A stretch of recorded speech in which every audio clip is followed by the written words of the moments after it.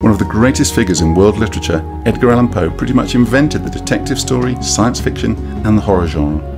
Born in Boston in 1809 to travelling actors, he didn't have an easy start in life. His alcoholic father walked out when he was only 9 months old, and his mother succumbed to tuberculosis a year later. Disowned by his wealthy adoptive father, Poe fought a lifelong battle to earn a living from his writing.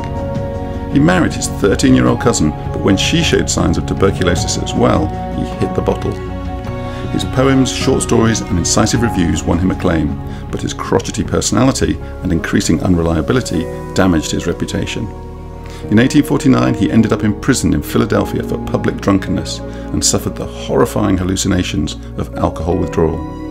A few months later he was found in a delirious state in a Baltimore gutter wearing another man's clothes. He never recovered enough to explain what had happened and died 3 days later. A sad end to a tormented genius.